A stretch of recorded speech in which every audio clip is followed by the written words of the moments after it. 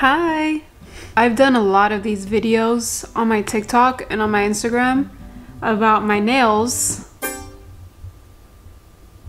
Yeah, I've done a lot of these videos on TikTok and Instagram, but I thought it was time for me to do an in-depth, detailed, better tutorial version of how I do my own nails at home. This is gonna be gel nails but no extensions because I want to let my nails breathe from extensions. I just had extensions on and because of anxiety I ripped them off. This is my inspo. I'm basically gonna mix those two designs together because they're very similar. I got my station set up. I have Love is Blind on my TV because I will be watching Love is Blind while I do this. And yeah, I'm gonna stop talking and I'm gonna let the video play. First thing we gotta do is get rid of this awful leftover gel polish. It looks so bad. I can't believe I actually went a few days with my nails looking like this. Anyways, and I use this drill that I got on Amazon and I take off the remaining gel polish and I also take off any dead skin, excess cuticle, anything that grew over my nails. I use that bit to take it off. It doesn't hurt. That bit is really soft. And I go with these cuticle nippers and they're very dull and very old, but it gets the job done. I take off all the excess skin. I'm not even gonna lie, it's my favorite part. Then we have to cut these hoes down. Every time I have my natural nails, I always like square as I can get them. Then, of course, I got a file just to make sure all the edges are smooth. Again, buffing out with a buffer to make sure the nails are smooth. And this is our progress so far. Checkpoint 1 complete.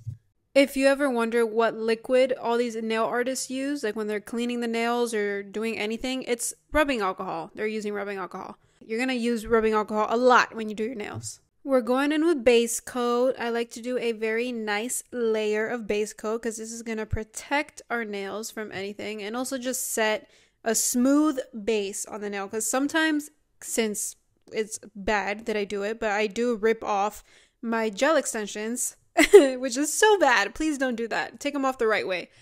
But since I do that, my nails do get a little bumpy and lumpy. So I have to use a good thick coat of base coat so that my nails are smooth and the application looks nice and smooth and not bumpy and lumpy. Also, make sure that you clean the gel off of your skin because you do not want to cure that in the UV light while it's all over your skin. It's gonna burn, it's gonna hurt, it's not gonna be nice. That's with any step when you're putting the gel polish on.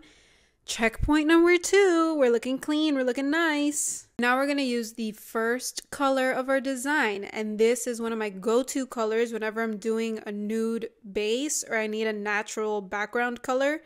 This is my favorite one. This technique, this is like a Russian technique, I think, but I just put a very thin layer in the beginning and then I put a blob, a little bead of the color on the top, and I just dragged it all the way down my nail, and this is going to help create a thicker base. Hopefully you see it better as I play, but this is going to create a thicker base and it's going to make my nails a bit stronger since my nails are really weak.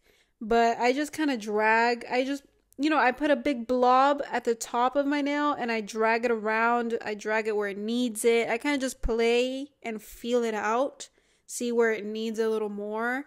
Listen, I'm not a nail tech. I did not go to school for any of this. I was just able to buy a bunch of supplies on the internet and look at videos on YouTube and TikTok, and I learned how to do it only on myself. I don't do this on other people.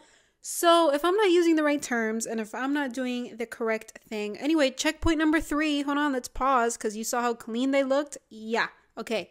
Anyways, back to the conversation. I am not a nail tech. So if I am doing things slightly different or slightly incorrect or slightly weird, we're not going to mention it, okay? Because, yeah.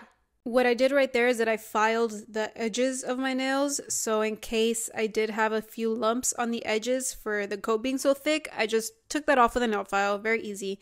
Now, time for the design. We saw the designs I wanted to do in the beginning. This was very hard. It looks easy. It looks like I'm doing this very easily, But this took me maybe 3 hours. No, maybe like 2 hours.